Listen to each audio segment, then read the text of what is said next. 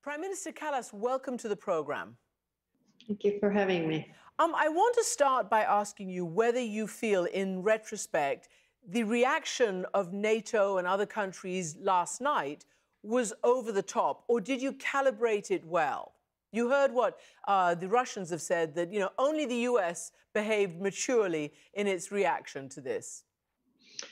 We must see the forest behind the trees and not only the trees. I mean, of course, Russia wants us to concentrate on this one incident, but actually the problem is that Russia is waging the full-scale war in Ukraine. And what it means, yesterday, they did the biggest rocket attack that they have done so far, hitting civilian infrastructure, hitting civilians everywhere, trying to make Ukraine really run out of electricity, or bombing the electricity grid so that it would be dark and very cold.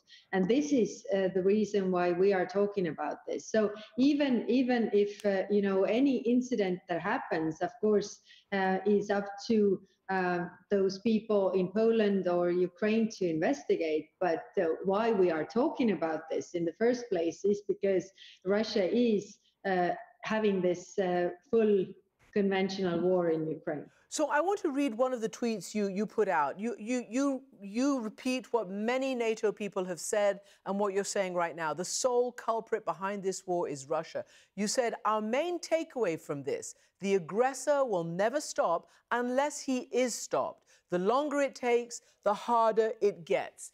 So do you have a prescription for stopping the aggressor?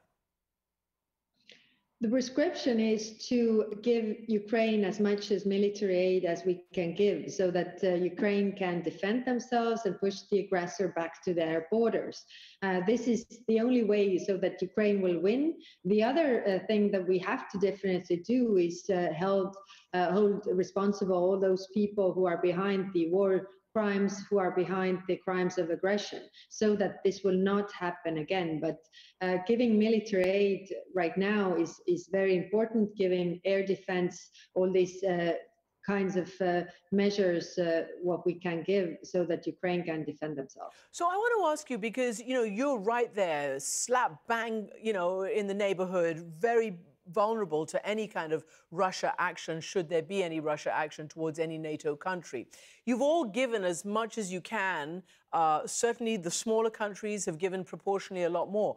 There are countries like France, major military powers, that are not giving the extent of the weapons that Ukraine needs. At this time, most importantly, air defense, modern air defense. What would you say to your stronger, more powerful NATO nations and partners?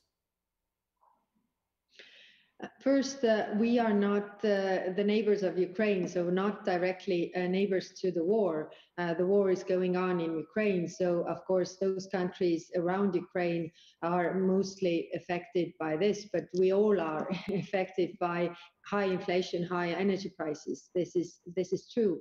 What comes to helping Ukraine, I think all the NATO allies have done a lot, and some talk about what they have been giving, and some don't talk about it so publicly. But the resolve is very united. We are very united in this. Nobody talks about stepping away from supporting Ukraine, and this is very important. We must also understand that Russia's aim is to terrorize us, to say that, oh, now the war is spilling over the borders, and now we have to stop. Actually, it's vice versa.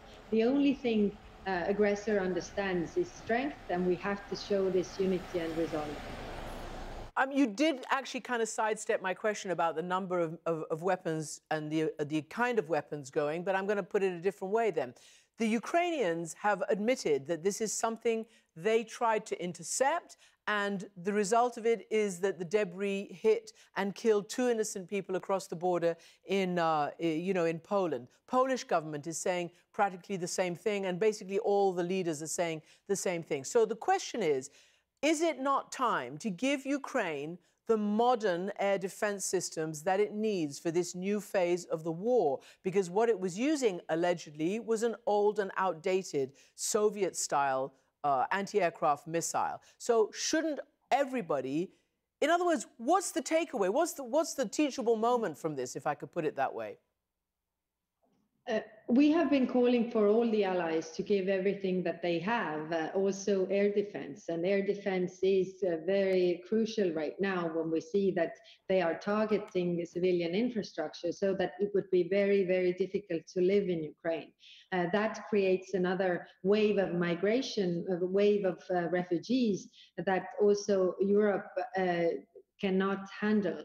So therefore, air defense, all the equipment that we have must be given to Ukraine so that they can defend themselves. And of course, I can't look into their warehouses, what do they actually have, but I can call on the leaders of NATO allies who have more, that please look to your storage, look to your warehouses, find things that you have, do agreements with private sector who is developing equipment so that we can send the top equipment to Ukraine and end this war once and for all.